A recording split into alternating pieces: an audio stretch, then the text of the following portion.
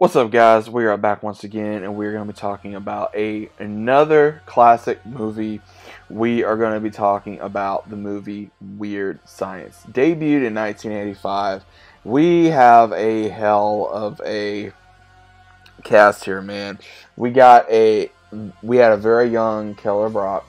We had Anthony Michael Hall. We also had Ellen Mitchell Smith. We also had a very young Robert Downey Jr. as well, and a very young Bill Paxton. Now, this movie, even though it is weird, guys, because again, I'm a '90s kid, and how much I love '80s movies, but again, I was raised on '80s movies, so the entire premises, if you guys have never seen Weird Science, so let me give you the rundown of what this movie is. You have two friends, Gary and Wyatt, who are the nerds of the group. They are in high school, and it's just, they get picked on. They're, the geeks of the school, the losers.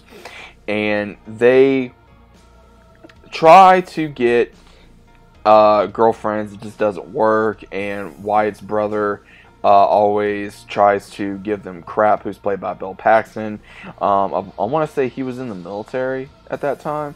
And then after that occurs, we see where I think, and again, it's been a long time since I've seen this movie, but we have where they generate a live, like from like a Barbie to a live woman that is played by Keller Brock, and she becomes like, it's weird, but it's funny.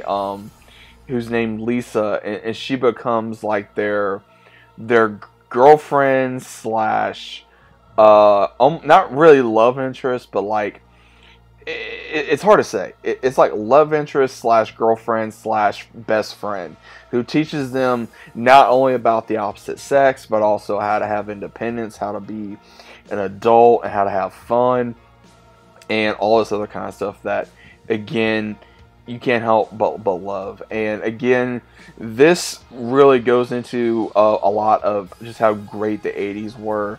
Also, some of the comments in here is absolutely incredible. Like, one of my favorite comments is where Lisa brings them to a bar, and they get trashed. And when I say trash, man, they get so drunk where Anthony Michael Hall's Larry saying, like, I love this girl so much. And he's like, you know what the bitch did to me?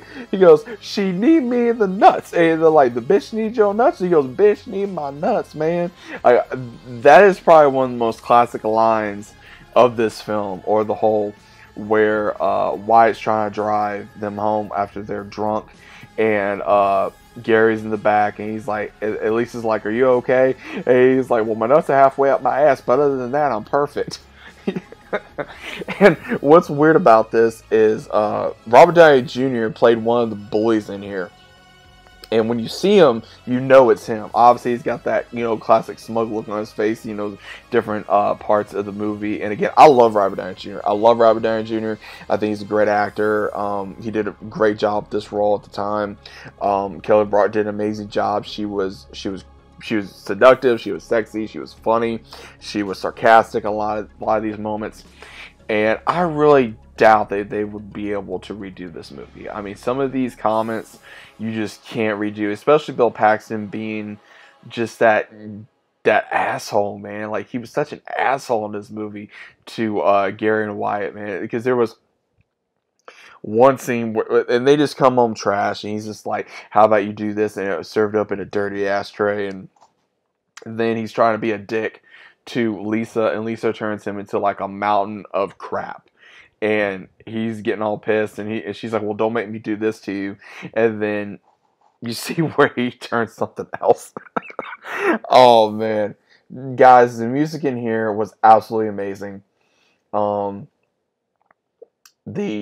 The drama, just everything about this was great. I love this movie. It's a very It's a classic. It is. I don't care what anyone says. This movie's a classic. It'll always be a classic. You guys can definitely watch this movie. It's out there online. It is on Amazon Prime, YouTube, Apple TV. Watch it online. Get the DVD. I'm definitely gonna have to get the DVD to add to my collection of movies that I already have. Again, I really don't think that they're ever going to be able to redo this. I highly doubt it. I know it was in the 80s, and I really doubt, keyword, I really doubt they would want to do this now. And it's not like, oh, well, we got to have a woman, this and that, or oh, this. It would be so messed up now with what they would probably try to do and not and just leave a classic alone. That's all I gotta say.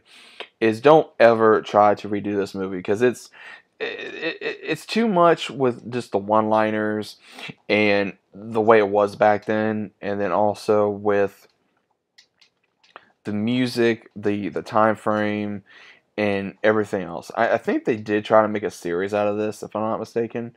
I think they did try to do I think they didn't they? It was either Weird Science 2 or just I'm trying to remember. Again, I'm trying to remember. I think they only did one, if I'm not mistaken. Because they kept trying to, I think, do a second one, I think, and it didn't work out very well. Or they tried to do a series of it, and the series only did so well. Man. Again, guys, I've only seen the movie, but I'm definitely going to have to check to see if there is a series or not. But apparently, from what I'm seeing, there was a series. Now, definitely going to have to check this out, but what was your overall thoughts of Weird Science, guys? Was it great? Was it bad? Was it okay? Was it funny? What was your overall thoughts of it? I personally loved the movie. It was great, and like I said, I don't think they're ever going to be trying to redo another movie like this in the future. If they do, I'll be shocked. But what is your overall stance of Weird Science? Please let me know down in the comments down below if you guys are new to the channel. Leave a like, subscribe to the channel if you guys are new. What was your overall thoughts? Like I've said before, have you guys even heard of this movie? Have you guys seen the movie? What is your overall stance? Let me know down in the comments down below, and I'll be seeing you guys as always on the next one.